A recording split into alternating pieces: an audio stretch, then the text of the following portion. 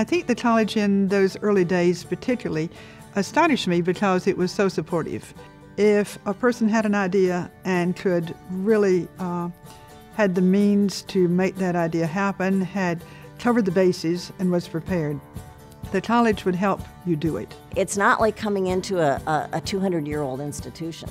You're coming into an institution that's in an infancy, where everybody is open to ideas, everybody wants your contribution, everybody is willing to listen and try things. There was this great sense of innovation and experimentation. You could try anything, okay, as long as it wasn't illegal, all right? You could do, and if you come up with the craziest idea in the world and somebody say, go with it, give that a try. If it didn't work, well, that didn't work.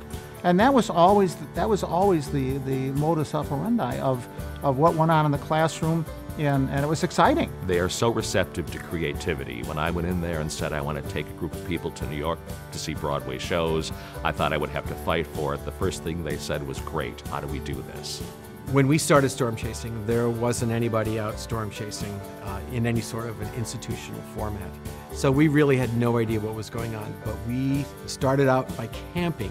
We would take our storm chase vans and have a trailer hitch, and we would set up tents.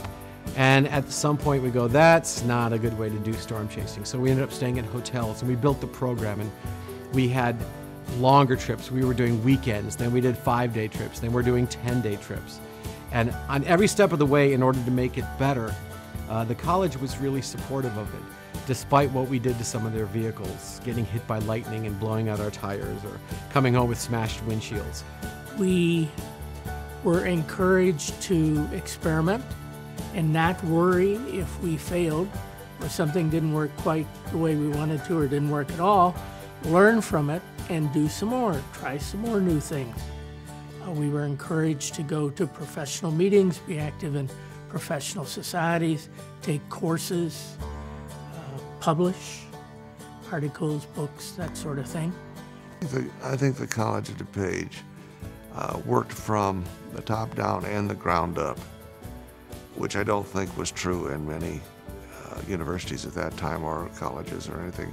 And I think that this was born, this kind of creative idea was born here because of that kind of thing. I think one of the reasons it's flourished is because of that attitude. Its willingness to try new things, its willingness to bring in new ideas and fresh ideas. The College of DuPage will always be its best when the leaders and the administration, the board, support the people who are doing great things. The college was willing to support innovation financially, emotionally, administratively, and we had the student base to make it work. I think the philosophy of the school is to focus on excellence, or strive for excellence.